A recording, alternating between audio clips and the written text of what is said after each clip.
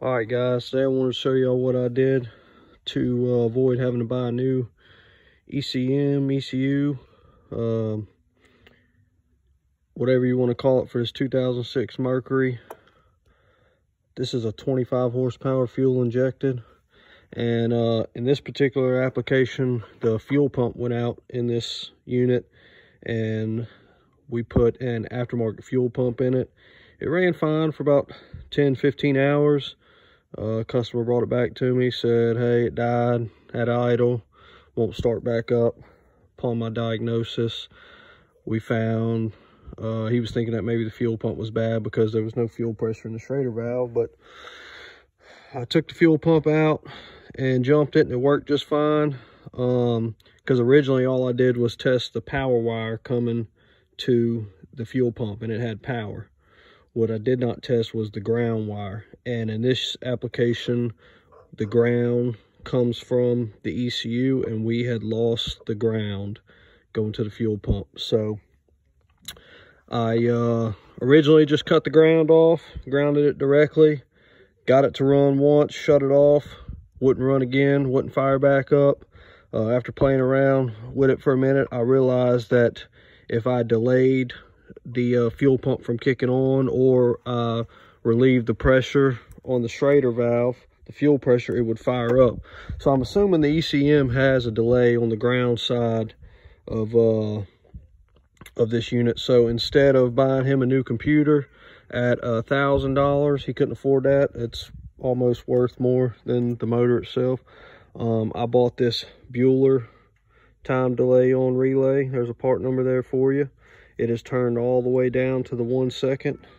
And the only bad part about this application is you're going to have a battery the way I've got it wired in now. I'm sure I could find a solid 12-volt source from the stator, but instead I tapped into, right behind this cover is a solenoid for the starter.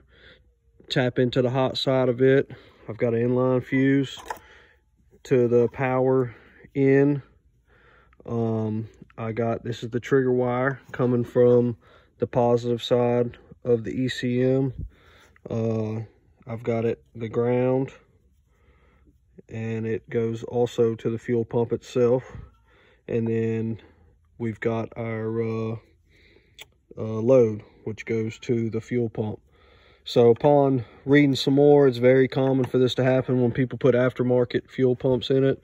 I read that you could put a diode, sort of surge protector of sort, in between the positive and this negative with an aftermarket pump. But it's safe to say that this aftermarket pump killed this computer. So if you're watching this and you put an aftermarket pump in your outboard, I would research on what diode to put in between the positive and negative. Or if you're watching this because you lost your negative supply from the computer, here's an easy, cheap way. I think this relay was 27, 28 bucks, something like that. This will get you going without having to do any other switches or any other, you got to do this before that, trying to get this thing to run without a new computer. So hopefully this will help y'all, save y'all some money. I'll show y'all how it works. There's a green light that comes on this relay once it finally gets power.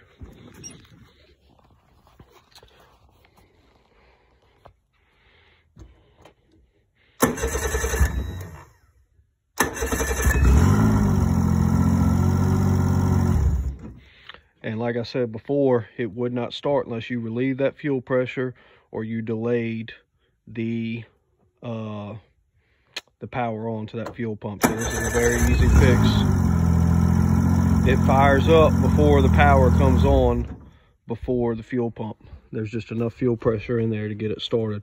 And obviously too much fuel pressure doesn't allow the injectors to work or something. I'm not sure, but cheap and easy fix. If you have any questions, let me know.